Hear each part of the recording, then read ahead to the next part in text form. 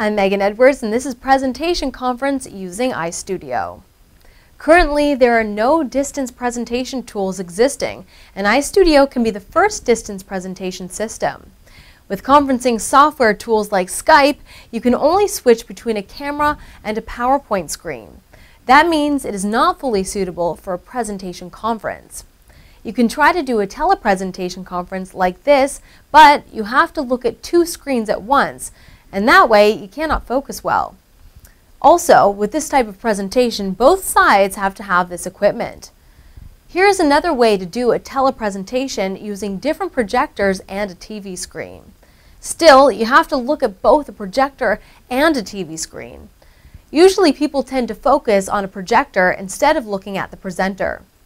Unlike other presentation tools, iStudio uses only one single screen, and viewers can now fully concentrate on the presentation during the conference. Can you imagine how your presentation would look with iStudio? You can either use it at your personal studio or in a classroom. On your screen, there will be one combined image incorporating both the presenter and presentation materials.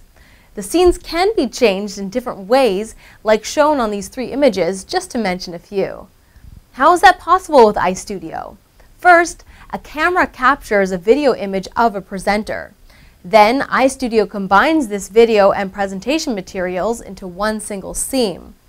On the other side, another camera captures a video of students or viewers. Therefore, a presenter can see those viewers, and the viewers can see the presenter and presentation materials all together. iStudio is compatible with Skype and MSN.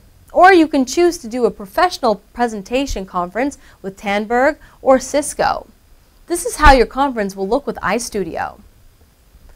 Here's an example image of iStudio presentation conferencing. You can see a screen showing both a presenter and presentation material. Also, a presenter is able to see the audience during presentation. This way, a presenter and viewers can have a discussion being in a different location. Up until now, this is how typical video presentation conferencing looked like. Presentation materials and a presenter are shown on separate screens. With iStudio, both presentation materials and a presenter can be combined into one screen like this, and viewers can fully concentrate on the content. This is a picture of a telepresenting conference using iStudio.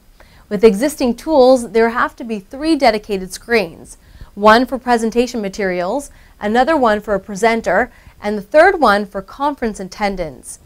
iStudio makes it possible to combine all of them into one single image.